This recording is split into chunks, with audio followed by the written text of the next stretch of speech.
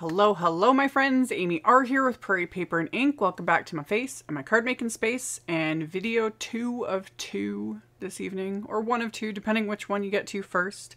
This is another STAMPtember exclusive.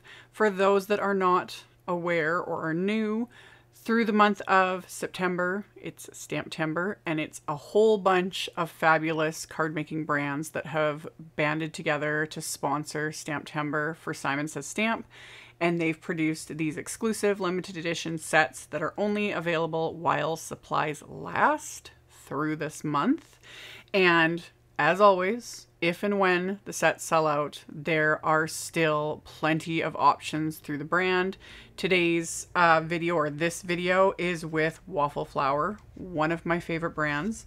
And I will link to the Waffle Flower brand in the description box below, along with all the other supplies I used, because Waffle Flower has a ton of stamps and dies and hot foil plates. The Waffle Flower grip mats that you guys see me use in like every single video. Huge fan of those. I have been loving them. And yeah, tons of fabulous products. I did some multicolor heat embossing with this set. So I used 3 different colors of embossing powder. Pulled out more shimmer powders because I had a lot of fun in a recent STAMPtember video using my shimmer powders again. I will have a link at the end of this video to my shimmer powders playlist because I've got a whole bunch of videos in there using a couple different brands. Today I'm using the Lindy's Magicals, but I've also used my Tonic Nouveau shimmer powders. All of them are fabulous, all super fun. And yeah, let's get right into the card making. So this is the Galena's Snowflakes stamp set that is the limited edition collab. And Galena designs a lot of products for Waffle Flower, some of my favorites. She does beautiful cards too. If you go to the Waffle Flower Instagram, you'll find tons of inspiration. And scroll down, you'll find, like, because it'll have her name on them and different things she's made. And always some of my favorites. Like, there's so often I'll see a Waffle Flower set and I'm like, ooh, love, must have. And of course it's designed by her. But then again, I love all the things pretty much. So anywho, I took Canson XL watercolor paper and I put it into my MISTI and I stamped the great big snowflake from this set. I used my anti-static powder tool and then I stamped it a couple times because it's a large stamp. There's a lot of solid area and the watercolor paper has a little bit of texture to it, not a lot.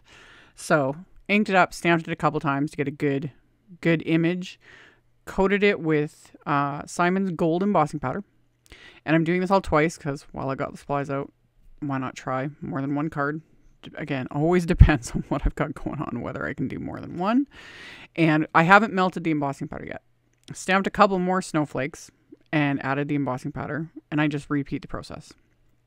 And once I've got those stamped, then I'm going to melt this embossing powder so that I don't, because otherwise guaranteed I'm going to make a mess, you know? So melt all that with my heat tool till it's smooth and shiny and fabulous. And then I'm going to start lining the panels up in like the center of my MISTI now, because I'm going to have images like hanging off the edges. And then on top of the panel, I put my, and I always forget the name of it. It's the grid thinger lineup thingy. This is why I don't name products, because that's what everything would be. Everything would be like, dude, it's a grid thingy. Anyway, large matte and transparency. Anyway, I put that over. I've also shown using just like the transparency sheet that comes backing stamps as well. That was just to like kind of protect the cardstock, so I'm not getting stuff everywhere. And then I laid out a bunch of the snowflake stamps around the background. And I stamped them. And then this time I'm using white embossing powder. And just using different embossing powders like this, it just gives it such a fun look.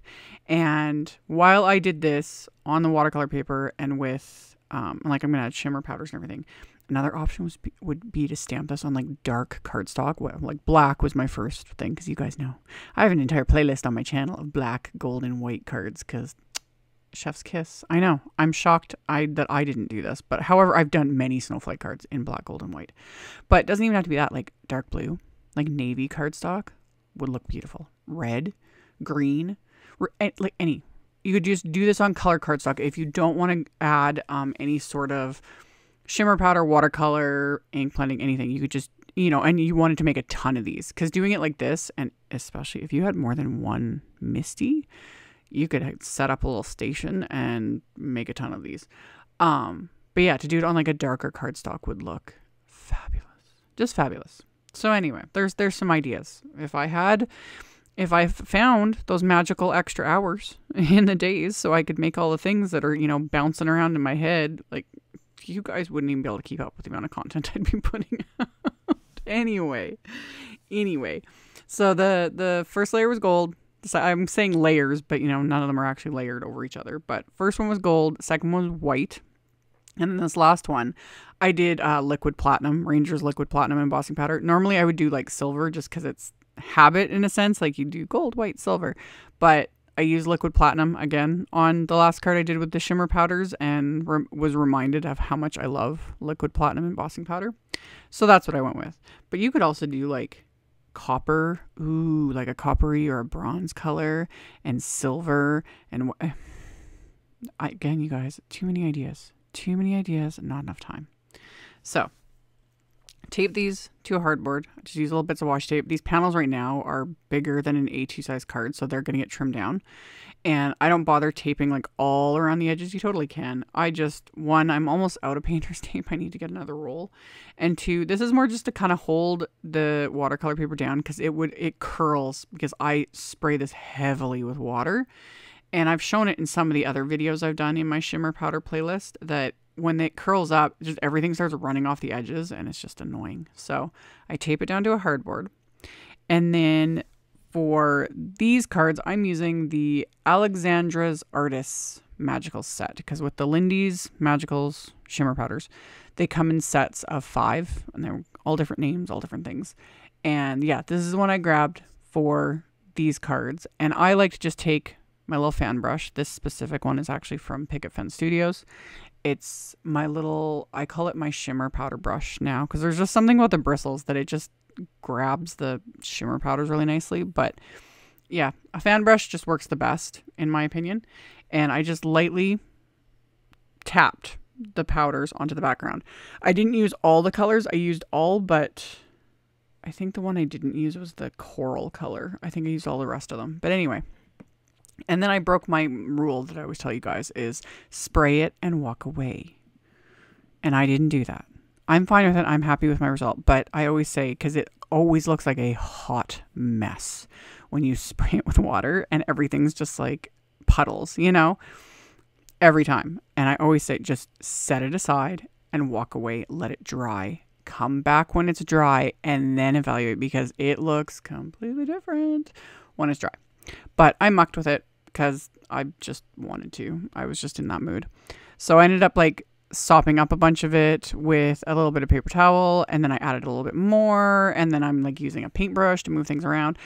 Still, I'm fine with it. It ends up creating this kind of ethereal, very soft backgrounds. It's something I never would have been able to do myself with like a brush and watercolors, or just, trying to paint to do like loose, soft backgrounds like that. I can't do that kind of stuff to save my life. That's why I love things like the shimmer powders, because it's like I just throw the powders down, spray it with water, and it just let it take its course. And I end up with things like these, very soft, almost marbly looking. So anywho, when they were dry, I die cut them with one of the Waffle Flower A2 layers dies. That also helps kind of flatten them out a bit, because of course they're very warped between all the heat embossing and the water and whatnot.